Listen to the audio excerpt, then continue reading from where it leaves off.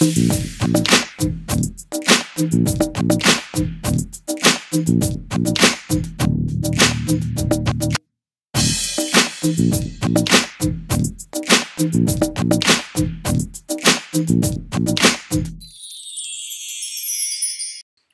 back everyone, this is chapter 4. We are going to see how to install a Redhat Enterprise Linux 7 in graphical mode.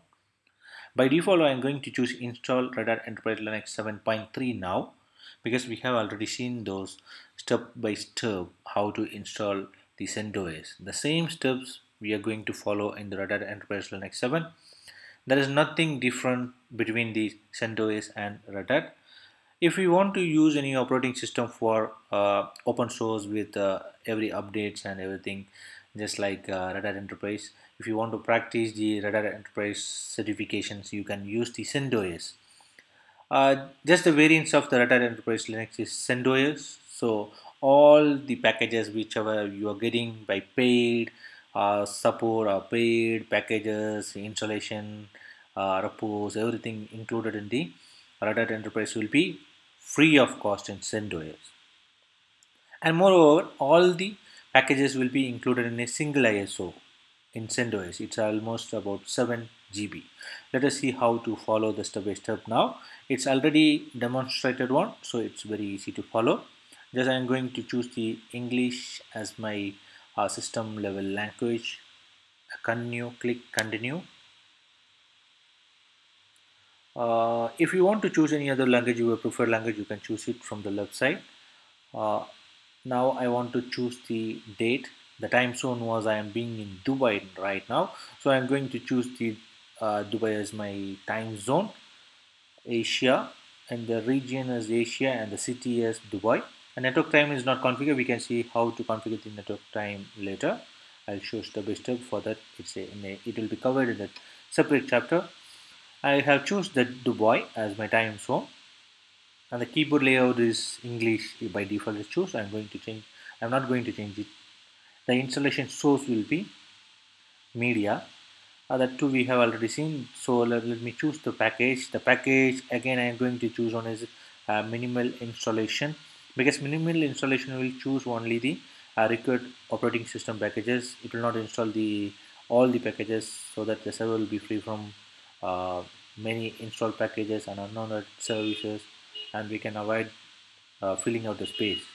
The same step which I followed in the CentOS, I am going to configure the layout by I will configure the partition. And choosing the I will configure the partition. There are 20 GB space, a single disk space, free space is available. So first I am going to configure the boot with 500 MB. By following I am adding on. Let me choose the home as a 1 GB. The boot partition always want to be a standard partition, and the home, root and swap can be inside the logical volume, so that we can extend if the size want to be extended in future. If the client's coming and asking me whether I want more space in home directory, so that if it's a logical volume we can extend the size. So let me add the swap done and the root. It's 10 GB I'm going to use for this demonstration purpose. By default, the device type was LVM choose.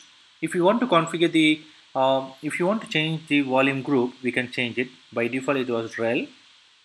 Only the boot partition want to be the standard, and the other want to be logical volume. Let me accept the changes so that the partition will be created.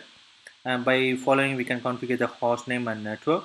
By clicking the on, the IP will be assigned from DHCP, and my host name I'm going to use is rel7 full.linuxgeekvideos.com. Okay, then we are going to configure the IP manually. I'll show just, I am not going to configure. Click the configure.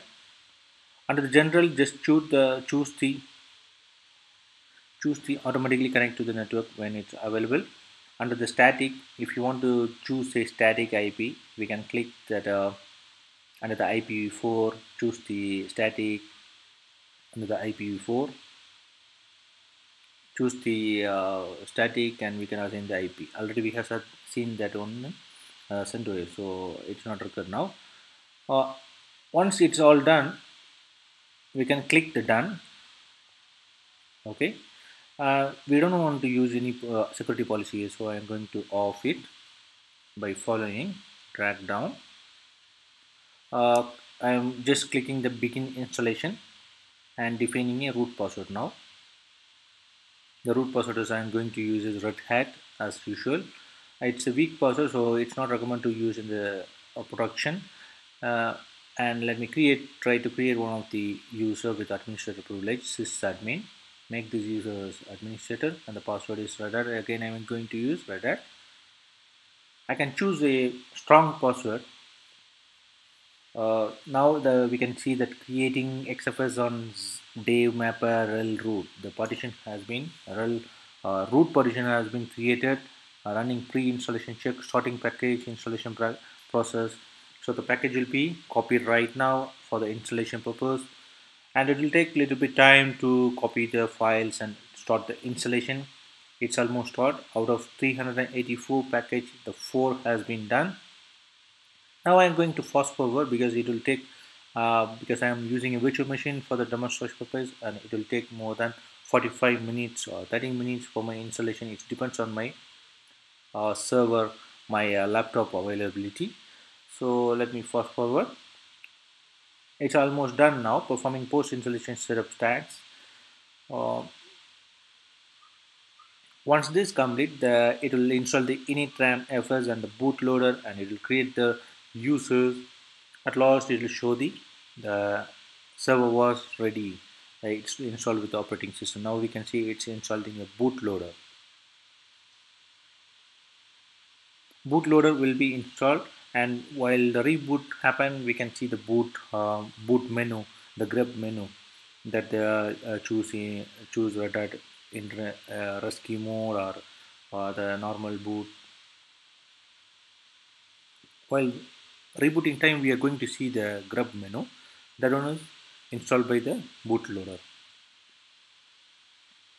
Again, it's showing the configuring installed system. It's writing network configurations, creating users, init RAM FS.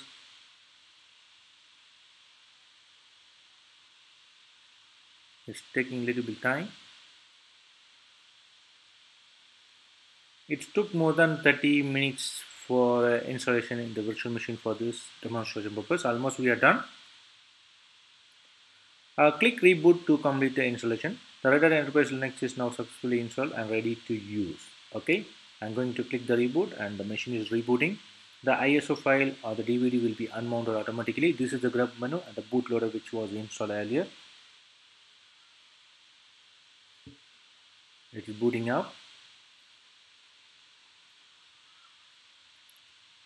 In this stage, if we press the escape key, it will show the many files are loading. It's almost booted. We got the login shell. I'm going to use the root and the Red Hat is my default password. We are in and the uptime is almost only 0 minutes. Just now the machine was up. DF message showing the defined layout of the partitions, and it's all done. We are going to see how to install the Oracle Enterprise Linux in next tutorial. Please subscribe to our channel and keep on watching the full tutorial. Thanks for watching. Click the above GNU logo in the right side corner so that you will be subscribed to our channel.